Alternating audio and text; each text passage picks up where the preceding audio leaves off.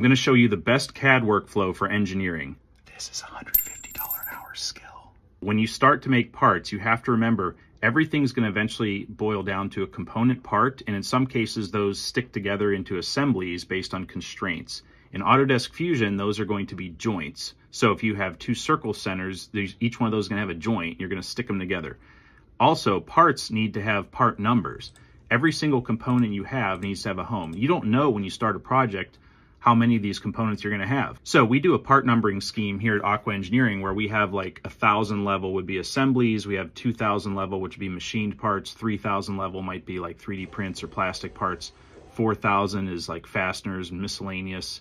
I have a 7,000 category which would be circuit boards and components, on up to like 8,000 or 9,000 which would even be tooling that you might need for your project in a prototype sense. So you give everything a part number so it has a home. And this is just a foundation so that you don't end up with weird stuff like final, really final, extra certain it's final. We don't want stuff like that, so we rev it. Rev A, Rev B, Rev C. You could do versioning, semantic versioning, V, major, minor, patch, V 1.0.1, that type of thing. But it all comes back to that part number, and then in Autodesk Fusion, every single part has its own file. I'm not a fan of spawning bodies or parts off of an assembly. I really try to avoid that. In some extreme cases, I'll do that when there's like no easier way, but I really try to do it. It's a little bit harder in the beginning because you have to write down notes on paper in some cases, but I recreate each component so it has its own part number, its own home in Autodesk Fusion. Once each component is made, we bring each one into an assembly and we joint it together with everything else. So everything's fully constrained.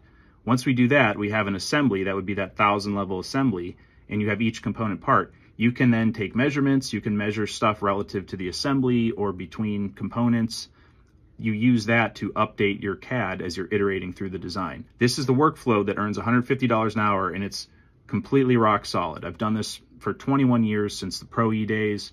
Autodesk Fusion kind of wants to steer you in a more artistic way where you don't have to really be rigid like that, but I think that this is the workflow that will solve all of your problems moving forward if you're getting into CAD and you want to start to build your own $150 an hour design firm or engineering business.